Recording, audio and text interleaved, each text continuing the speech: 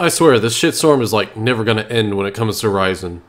So I was browsing the old 4chan today, and of course I'd like to stop by the G board, also known as Technology, where they have a lot of stuff on computers, components, etc. And of course, lately there has been a lot of discussion on AMD's Ryzen, especially in reference to its performance versus an i7-7700. And of course you got people shilling for one side or the other. There's not really much of a balance. But today I came across something that I don't know why no one tested this the first day that the NDA was lifted. Well, I kind of know why, because this stuff takes time. But someone finally tested Ryzen 7 out with one of its 4-core CCXs disabled to bring the core count to 4 cores and 8 threads, to give us an idea of what a 4-core native Ryzen chip will perform like. Now this website, what I believe to be a Georgian website, the country, not the United States, state that is, what they did is they were trying to get a really good idea of what Ryzen 4 core performance would look like versus Kaby Lake when clocked at the same clock speed. And because Ryzen 7 has issues going above 4.0 GHz, what they did is they brought the i7-7700k down to 4.0 GHz as well. In effect, the 7700K is being handicapped, but the idea is to look at the two architectures on a clock-per-clock, core-to-core basis, which makes some sense when we limit it to the same amount of clock speed on either processor. And we also need to look forward to the idea that maybe the R3 and R5 might be 4.0 or faster. Two other possible issues were the limitation of DDR4 2133 speed, as well as the use of a GTX 1080 versus a 1080 Ti or a Titan XP. But knowing all this doesn't make these findings any less interesting, but they should be taken with a grain of salt. On a positive note, if these findings scale with clock speed and higher RAM speeds, then this is going to be a definite win for AMD and anyone who's been waiting for a quad-core Ryzen processor.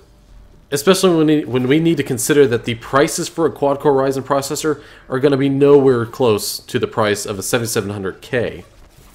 Anyone who's been paying attention to the aforementioned shitstorm that has been happening about Ryzen 7's appropriateness as a gaming CPU, I think this is going to restore a bit of confidence in investors and gamers and people who think that Ryzen 7 really isn't up to snuff as a gaming chip, when in reality it completely is. But it's always been in lieu of comparing it to the i7-7700K. The main problem being for Ryzen 7 is that it has 8 cores and 16 threads, but games are just not made for that kind of multi-threading. So what happens is games that are made, games these days are pretty much made for quad-core CPUs. They're not made for 8 cores. So systems running something like an i7-7700K or something below that, even an Intel i5 7000 series processor, they tend to run better on those chips in a lot of cases compared to Ryzen. And realistically, it has less to do with how powerful Ryzen really is, but it's more a program scheduling problem within the BIOS of the CPU, as well as possibly within Windows. There have been some tests with Linux and server applications, and Ryzen is a completely competitive product when it comes to per-core performance, as shown by some of these tests. But now that we've seen a 4-core test with Ryzen with half of it disabled versus an i7-7700, that's a lot of 7s. It's very interesting because now we're seeing 4 Ryzen cores go almost toe-to-toe with an i7-7700K. Now, we're still talking about an 8-core chip that has to be disabled to half of its working cores in order to get this performance. So once again, we're still talking scheduling and the operating system and how it handles processing threads that's in a way that works properly with the Ryzen 7 processor. Not to mention the cost of that chip versus a 7700K, as well as the higher clock speeds that the 7700K is going to be able to sustain versus an 8-core Ryzen chip. So I think it's really important to be clear here.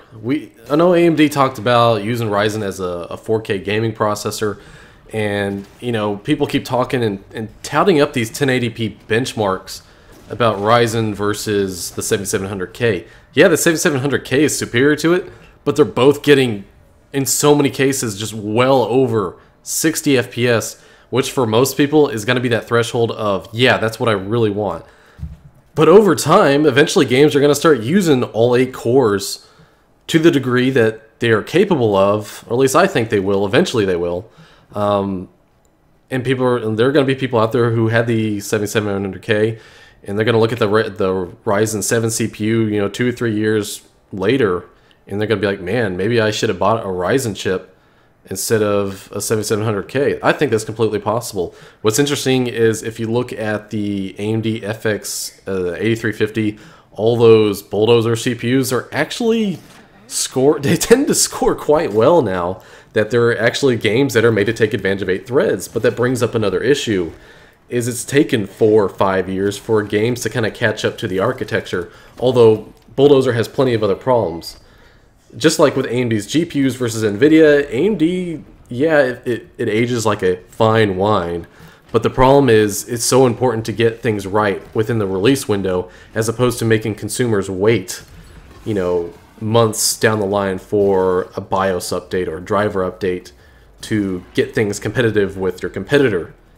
Intel and NVIDIA are great at making sure their products work really well at launch. Like minimal problems and things get a little bit better, but in general it already peaks and it's delivering what it needs to deliver in order to be a compelling product. So for the time being, yeah, a 7700K is going to be pretty much the best CPU you can buy for gaming. But all the Ryzen 7 chips, they all deliver completely playable performance, and anyone who plans on having them for years and years versus a person who's going to have a 7700 for years and years, the person with the Ryzen 7 is going to get a lot more longevity out of that chip. And it also goes to show that a company really needs to be careful in how it markets products and chooses its words. And that alone is making some people really want to burn AMD at the stake, which I think is taking it kind of too far. Yeah, people should be sort of mad about it, but I mean, Intel has done plenty of shit, so I'm not going to condone anybody. And same thing goes with all the journalism that's been going on. You got some people that are kind of sort of hating on AMD for the words that they've chosen and the way they've tried to convince people, hey, benchmark it this way. This is the way we did it, and it's the best way to do it, or it makes the product look better than what it really is. And then of course you got the people who are completely shilling for AMD. I know I sound like an AMD fanboy, and I'll admit I kind of am, but I'm not stupid enough to not look at things objectively, or at least I hope not. I mean, when I built my current system with an i5-4690K, after the whole debacle with Bulldozer, I was like, hell no, I'm not going to build a new system. I mean, yeah, Bulldozer has the latent capabilities to deliver this or that, but I knew it's just like, go with a freaking 4690K. That chip is awesome. It'll deliver the performance that I need for the next, 2 or 3 years. I built the system just over 2 years ago, and it's still an awesome, awesome processor. Now, going back to talking about a quad-core Ryzen chip, this is all really good news for anyone who's waiting for that really awesome value proposition in Ryzen, for a chip that just delivers excellent gaming today, that goes pretty much toe-to-toe with the best i5s, the best i7s. It may be a little bit less capable, it may be a little bit more capable, but in general, it's pretty much on par, giving AMD the chance to really undercut Intel in those kind of more value-oriented markets. Which means, of course, Intel has to counter that, and realistically, consumers win. And once again, I'm going to predict that the quad-core Ryzen processor as well as the hexa-core are all going to be really huge sellers with anyone who wants to build just an awesome gaming PC without having to pay the kind of prices people are paying for i7s today. And in lieu of that, all of Intel's i3 and dual-core processors are going to get huge price reductions in order to directly fight the 4-core Ryzen processors that get released. Because if they're going to go toe-to-toe, core-to-core, the whole i3 line pretty much just becomes obsolete, especially if quad-core Ryzen prices are at the same level as i3s currently are. So yep, I'm sure things are going to still get continuously more complicated as new chips come out and more things are figured out about Ryzen versus Intel Core processing architectures. Of course, the butthurt will continue and the shitstorm will continue. It'll always continue. War never changes. So at the very end of this, I just want to say objectivity is incredibly important in all of this, as well as just being respectful of everybody. Everyone just needs to quit being a bunch of asshats. Everyone. That's all I have for all of y'all today. Y'all have a good one. My name is Blitzvogel. See you later.